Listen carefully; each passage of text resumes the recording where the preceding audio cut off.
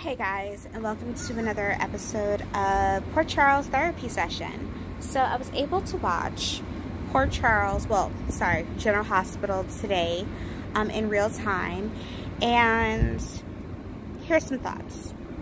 Alexis and her therapy sessions, I can do without, because I don't think that Alexis really needs therapy. I think she just needs a storyline. And her sitting here with the therapist is doing nothing for her, nothing for me, and nothing for the audience. If y'all aren't going to put them together, then what is the point of her sitting there and babbling? I mean, there are so many great uses for Alexis, and this is not one, and I'm okay with this being over. I think Alexis is a complicated character, but she's smarter than that, and she can actually benefit from having a relationship, or, you know, playing the role of grandma even. You know what I mean? Let's see. Stella has a kin out there someplace. Okay. Jordan's pushing her to go find her kin. Jordan has nothing to do. That's why Jordan is pushing her to go find her kin. I get it. But that's Stella's decision to make. Now, here's the thing. I would be okay with Stella finding her kin. There's nothing. My kid is over here doing something he has no business doing. So I would be okay with Stella finding her kin. The only problem with that is that this kin is probably connected to Port Charles in some way or form. And I'm not okay with that person being connected to Port Charles, because I feel like we need new characters, and I don't want everybody coming into Port Charles to be connected to somebody in Port Charles, because that leads me to believe there's another story, another connection, and nobody needs to hear all that. We want new stories, new ideas, fresh ideas. Get away from that ledge. Now, Benjamin, get away. Have a seat.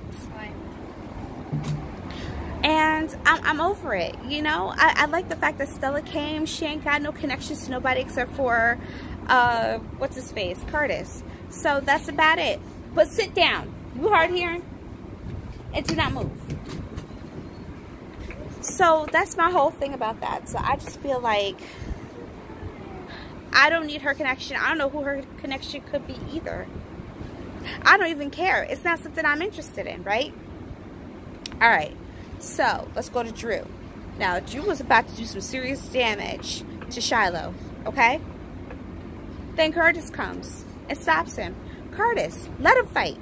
In the words of Baz from Making a Band, the band, let him fight, because they need to get that out their system, okay? And for all we know, Shiloh might punch Drew. If Shiloh could punch Drew.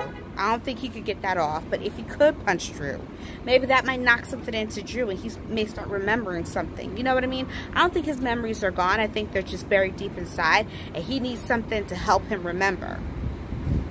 Now, Shiloh's having all these flashbacks. I'm good with the flashbacks.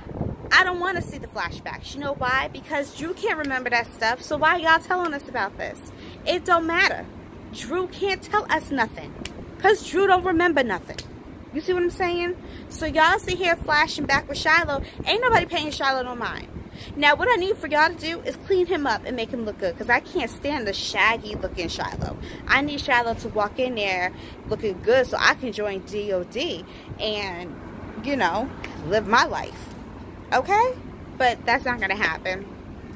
But this is the situation. So I'm trying to figure out what the writers, or where the writers are going with this whole, let's do flashback so we can get more into who Shiloh is. No, it doesn't work if it doesn't work if Drew doesn't remember.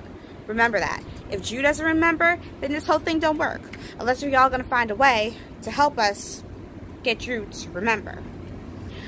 Okay. Real quick, I just want to point out that Nicholas is not dead. I've been saying that Nicholas is not dead. Do you know why? Because I can see how we thought Nicholas was dead, but there was no body. Then Valentine takes over the house, Windermere. Then Valentine has a daughter, and he's in love with Nina. The way he cares for his daughter says to me, or said to me, that there's no way he could have killed Nicholas. I think Nicholas knew about Valentine. Nicholas and Valentine had a conversation. Valentine knew what time it was. Valentine did his part. Nicholas disappeared. Now, the twist would be if Nicholas's son knew that his father was alive this whole entire time and was playing. along with Valentine.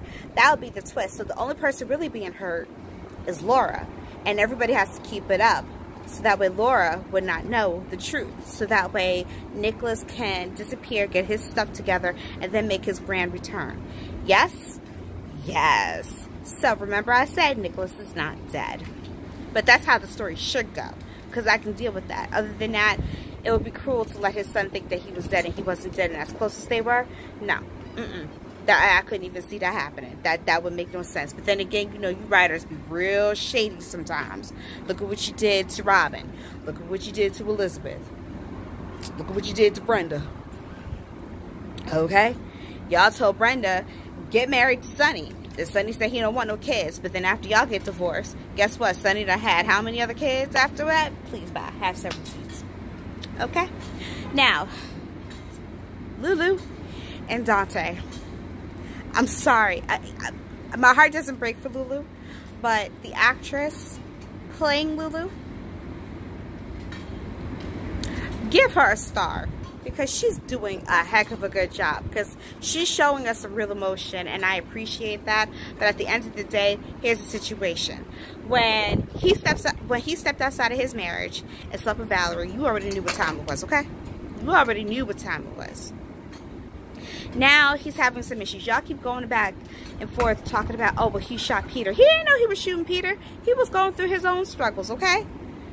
Peter just happened to be there when the door opened. It could have been Maxie who got shot, okay?